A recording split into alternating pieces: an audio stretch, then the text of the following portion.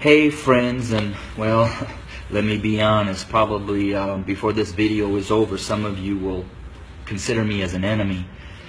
But I wanted to share a couple minutes about my thoughts, not only on the tragedies that we have been experiencing over these past months, and especially these last couple of days with the shootings of our black men, but what I'm coming to learn over my 23-year journey of being a white man, living and ministering amongst my black family here in several inner cities of Chicago. And I'm going to speak very black and white because, let's be honest, it's a black and white issue. I want to take you to the book of Exodus, chapter 1, and I wanted to share a little bit of what took place prior to the rise of Moses. When I read that, it talked about that the Pharaoh became concerned and very fearful that the Hebrew slaves were growing in number and in power. So in order to maintain their oppression, he put upon them great labor. He put upon the Hebrew slaves cruelty to keep them down. However, they still grew. And so he brought together some midwives, and he instructed them that when a Hebrew boy was born, kill him. Well, these midwives did not follow, and the Hebrew slaves continued to grow.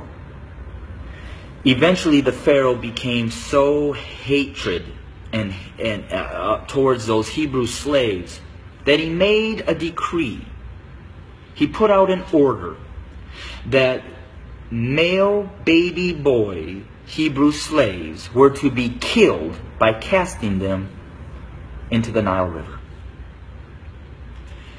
Let's look at America. We brought blacks into this country as slaves. We never intended them to be anything other than a slave. But they began to grow in number and in power, and eventually they fought their way to some freedom. So we became even more cruel. And to keep our black Americans down, we lynched. But yet they rose. So then we used the welfare system, the criminal justice system, to keep them down, to contain them, to destroy them. But yet they rose, and they're rising. Then we built prisons and jails to hold them. Yet they rose. And so now we are doing exactly what the Pharaoh did at the end, sending out a decree: kill them. So until we admit that when we wrote this Constitution that all men are created equal, that we never intended to include our black brothers and sisters, our nation may end up facing exactly what the Egyptians faced when they refused to let God's people go. So I'm going to say this to my white fellow Americans, that the bloodshed that is on its way is not on the hands of our fellow black Americans, but is on our hands. We are the ones that are refusing to let God's people go. We are the ones that are refusing to acknowledge that we do not value our black brothers and sisters as equal individuals or equal Americans as us white men. And to my black brothers and sisters, the racial issues, as I've said, have been there from the very foundation. But why do we see it more?